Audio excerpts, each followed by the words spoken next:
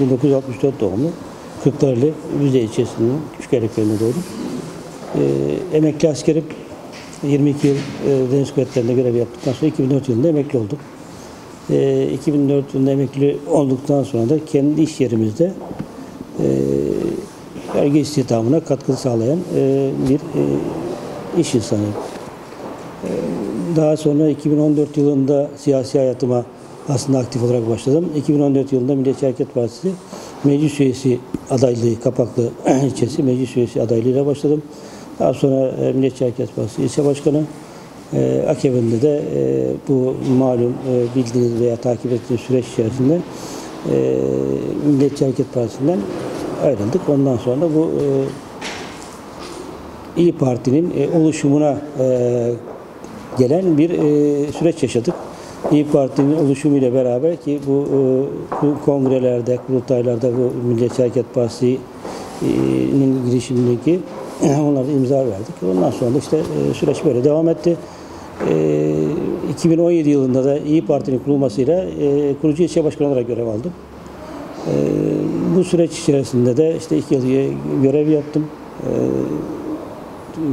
2 dönem görev yaptım.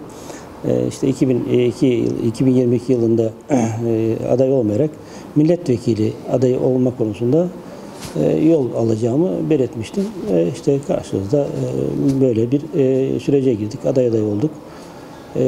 Kapaklı, Çerkezköy ve Saray bölgesi anlamında aslında biraz bölgecilik yapmak gibi bir şey belki gelir ama yani o bölgeden milletvekili ve vatandaşın talepleri aslında çok yoğun.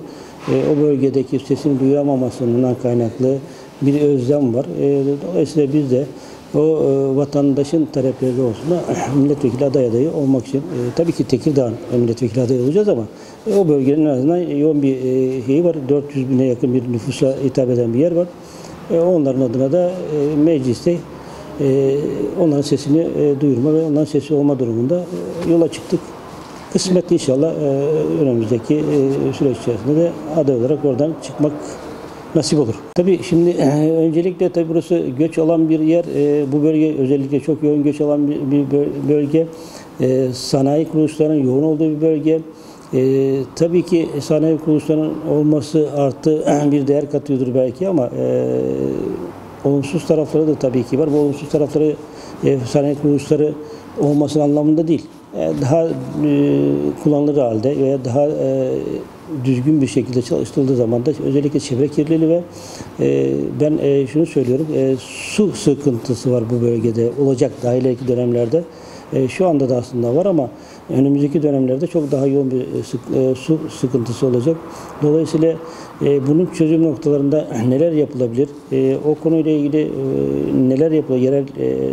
Yerelde ve genelde neler yapılabilir? O konuda çalışmalarımız var. Daha sonraki dönemlerde de en azından bir plan projelerimiz var.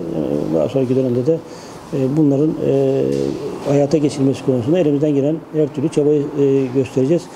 Özellikle niye su diyorum? Suyun olmadığı yerde hayat olmaz. Dolayısıyla suya bağlıdır hayatın idame etmesi. Dolayısıyla öncelikle bu sorunu ortadan kaldırmak gerekecek. Aslında tabii ki bölgede bir istihdam sağlayan bir şeyimiz var, yapımız var aslında. Onunla iş insanı olarak da olmuş olmam oralarda. Artı uzun zamandan beri siyasetin içerisinde olmam, teşkilatların içerisinden gelmiş olmam, halkın içerisinde olmuş olmam, sürekli siyasetin içinde olduğumuzdan dolayı böyle bir katkı sağlayacağına inanıyorum tabii ki.